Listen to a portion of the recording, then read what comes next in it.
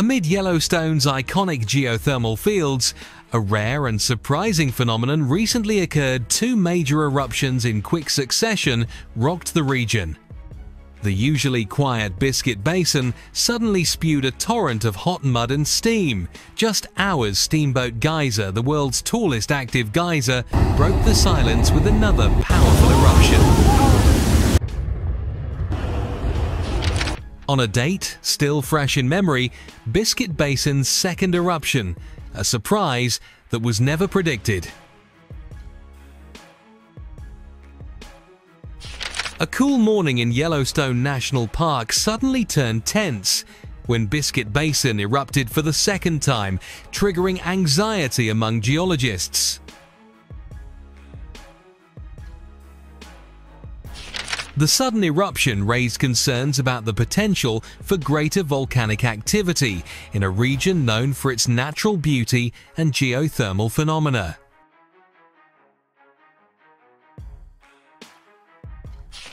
Biscuit Basin, one of Yellowstone's major geothermal areas, is known for its beautiful but sensitive geysers and hot springs. This eruption is not just a regular blast of steam and hot water, but rather a sign of a significant increase in underground activity.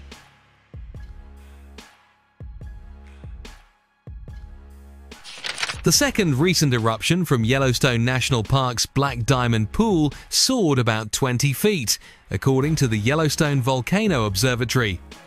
It was lower than the first eruption that nearly threatened visitors, but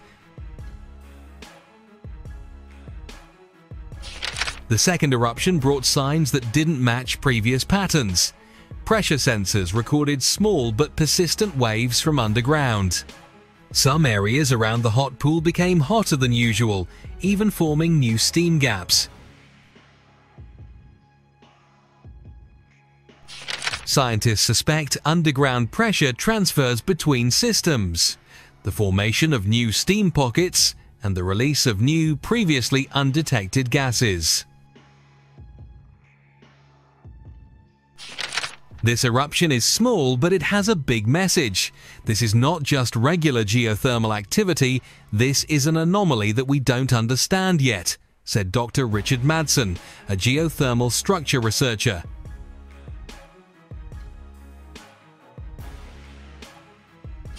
The second eruption was not as powerful as the first, but it was precisely because it was not as explosive and did not follow the usual pattern that it caused concern in the scientific world.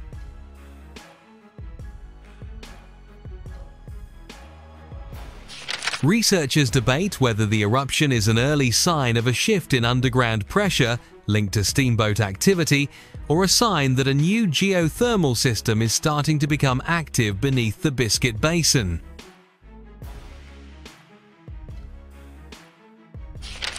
We don't know where this is going, but one thing is for sure: Yellowstone is talking in a way we've never heard before, said University of Colorado geothermal systems expert Professor Arvind Rao.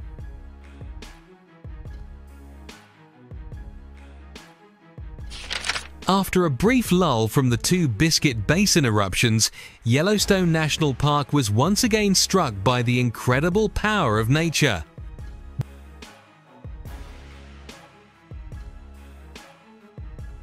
The massive eruption of Steamboat Geyser, the world's tallest geyser, transformed the region's quiet into an explosion of activity and enthusiasm, drawing thousands of visitors who flocked to witness the wonder. Steamboat Geyser erupted with incredible force, shooting hot water and steam more than 180 feet into the air. The sudden, spectacular eruption rocked the entire Norris Geyser Basin, shattering the morning silence with an earth-shaking roar. The latest eruption of Steamboat Geyser in Yellowstone National Park was not only astonishing for its power, it also had a very unusual physical characteristic. It featured something rarely seen in geyser eruptions: Solids such as coarse silica and small rock fragments were thrown into the air along with the steam and hot water. The event immediately raised concerns among geologists, who noted similarities to previous mysterious Biscuit Basin eruptions.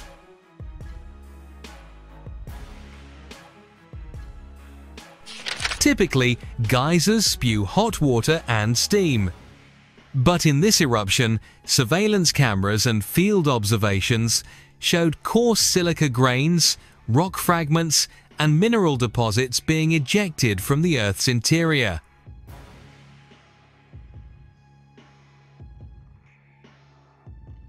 This is not a typical geyser eruption. If solid material like that is being lifted up, it means the pressure pushing up from below is so strong that it is starting to erode the surrounding rock, said Dr. Eliza Romero, a volcanologist at the Montana Geological Institute.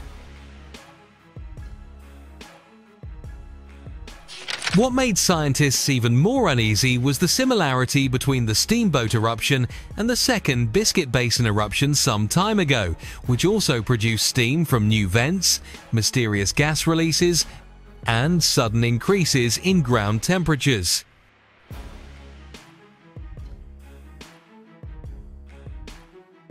We may be witnessing pressure shifting in the Yellowstone geothermal system. This could mean that there is a connected underground network that is now active simultaneously, said Prof. Gerald Tan, an expert in hydrothermal systems.